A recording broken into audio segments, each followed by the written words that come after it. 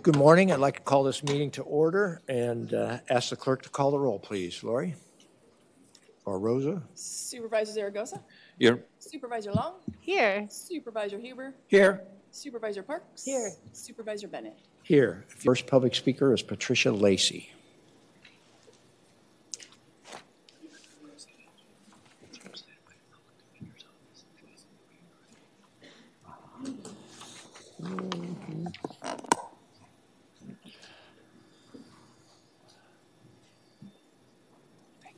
Good morning. You ready? Good morning. Yes, sir, I am. Board of Supervisors, good morning again. I'm here today pleading with you to save my father's life from the Ventura County Public Guardian. My name is Patricia Lacy. I am the daughter of Stanley Zurko, who is now 102 years old. My father has lived with me since 2016. I'm a registered nurse, and I provide round-the-clock care for my father at no cost. My father repeatedly states he wants to live with me. It's a privilege to have my father in my home. We both treasure our time together. My father is remarkably active at 102. He golfs, attends church, attends his Knights of Columbus meetings, and grows tomatoes in the garden. We traveled to Washington, D.C. last year with Honor Flight, a wonderful organization who honors veterans. Sadly, my father suffers ongoing abuse by the public guardian. After more than a year withholding my father's funds, the public guardian finally dispersed some funds that were owed, much too late to be able to make up for the financial loss.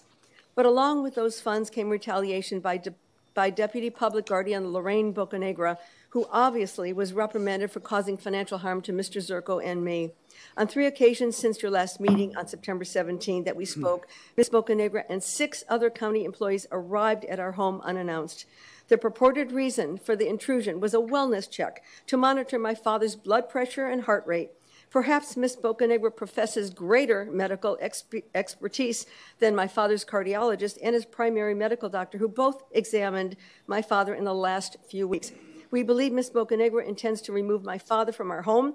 We believe she intends to place my father in a facility where he would not receive the specialized round-the-clock care he receives, which is in my care plan for him and filed with the court. The court believes that such a move would endanger my father's life. If Ms. Bocanegra wished to act on my father's best interest, she would engage in-home supportive services, which is IHSS. My father would welcome caregivers. I would welcome an occasional respite. We contacted CalFresh, IHSS, and Medi-Cal, but we are denied because Ms. Bocanegra refuses to return their calls to obtain information, as she controls my father's Social Security and is paying attorney's fees with money he needs for his expenses. If the public guardian's office wished to act in my father's best interest, they could assign a competent deputy who is not biased against my father and me. We have asked all supervisors for assistance and have been ignored. I asked the Board of Supervisors to protect my father from further retaliation by Ms. Bocanegra. I truly believe my father's life depends on your protection. Thank you for letting me speak. Thank you for your testimony. Our next speaker is Stanley Zurko. My name is Stanley Zurko, and I am 102 years old. Why is the public guardian attacking me and my daughter? I am scared of Lorraine Bocanegra and her supervisor. She has done nothing for me and withheld my money and refused my communication. She forced me to get out of my own bed, and I got hurt, and she denied my medications. I want to live with my daughter. I feel protected with her, but with Lorraine, she makes me anxious, and I'm so fearful of her. Why is she so hateful, and why isn't her supervisors reporting her to the committee crimes? My daughter ensures my reason for living, giving me a wholesome, healthful outlook on life. Lorraine is harmful, mean, with a bad attitude. There is no purpose. No purpose. I handwrote a letter to everyone who has done bad things for me and my daughter, which was sent to you. And the purpose is to put them on notice and how fearful they are. They need to be replaced with professionals. No communication, no money, no medical insurance, no medication, stripped of my civil rights. I feel secure knowing that my daughter will take care of me, even though the public guardian and attorney lie to the court and misjudge facts, holding back vital information, and commit perjury. My daughter has a warm heart, and the public guardian has a heart of stone. So does anyone who does not do anything about the disgraced public guardian. One day, Board of Supervisors, you will be by the hands of the public guardian. Your work today on recruiting this broken system will ensure you and will have your life placed in danger like mine. My daughter takes care of me and loves me, and I want her to stay with her. That is my right. Just because the public guardian and country council makes my lies and judges believe in it does not make it right. That I cannot live where I want to. I want to stay living in my daughter's home under her care. Anybody have a problem with this?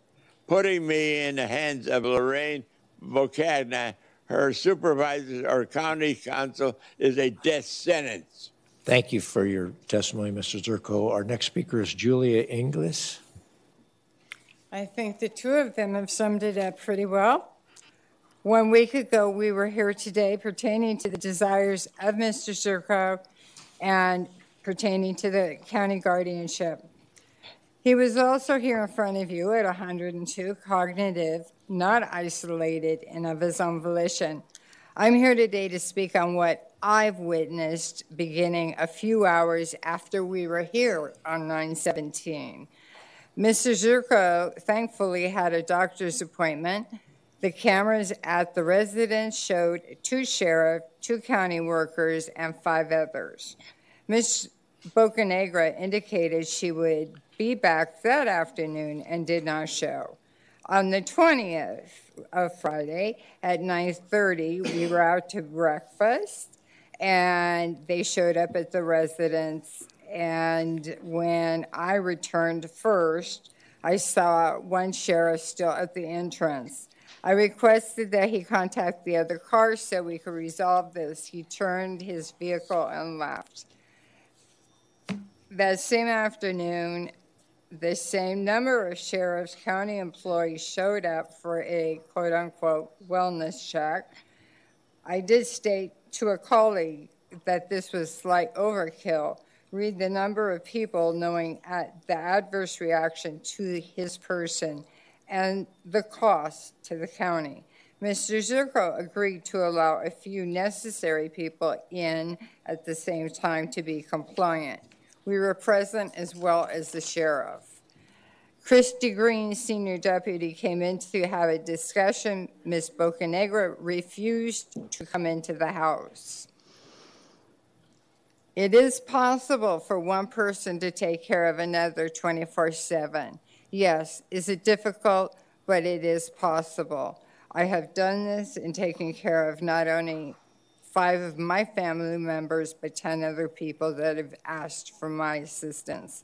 Ms. Green has requested records that are difficult to obtain in the time frame she has given Ms. Lacy. And she has stated that on Wednesday, if Ms. Lacy does not have these records, that Mr. Zurko will probably be removed from his home in spite of his wishes and desire. His daughter has already stated she's an RN, but what I'd like to definitely say, the court documentation stating if Mr. Zurko is removed from his home, it will likely result in the decline of his health. I'm here against my own doctor's advice as I'm having heart surgery in 2 days with a 30% chance of positive outcome. Thank you very much for your in testimony. my experience, Ma'am, is better thank you very than much for your his testimony. chances. Thank you. Your time is up. Thank you for your time. Thank you. Before we go on to our next speaker, I want to make a couple of comments. This is the second. To me? No, Okay. we're done. This is the second week that we've had Ms. Lacy and Mr. Zurko and Ms. Inglis here, and to make sure people in the audience, people watching, we have a child protective service system here, and we have an adult protective service division that operates under a human resource agency. I spend considerable time paying attention to the child protective service side, so I just want to use them as an example. We in the county have one responsibility, and that is to take care of the most vulnerable people in Ventura County. And I've seen over and over again with Child Protective Services where the adults involved many times vehemently disagree with the decision of the Child Protective Services, with the courts as they try to decide what is in the best interest of a vulnerable child. Same thing happens at the adult level. It doesn't usually happen here in the boardroom, but this case of Mr. Zurko was under the jurisdiction of the probate court. It is the probate court that has been making these decisions, and the probate court has made these decisions and directed the Human Services Agency to take certain actions. The probate court is the appropriate place for all of these controversial and complicated issues to be decided.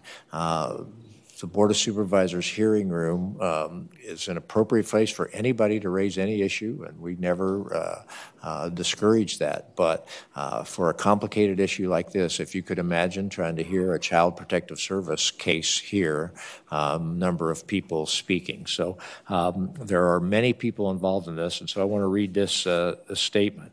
Mr. Zurko's case is under the supervision of probate court. Any concerns regarding the public guardian's office should go through the probate court. Mr. Zurko is being represented by the public defender's office. So besides the guardian's office, there's a public defender representing Mr. Zurko. And he has an appointed guardian ad litem. Both are in favor and support the current court orders, the conservatorship appointment and removal from Ms. Lacy's home. Any decision to move Mr. Zurko would be done so in his best interest and with extreme care and support to ensure the safety and well-being of Mr. Zurko.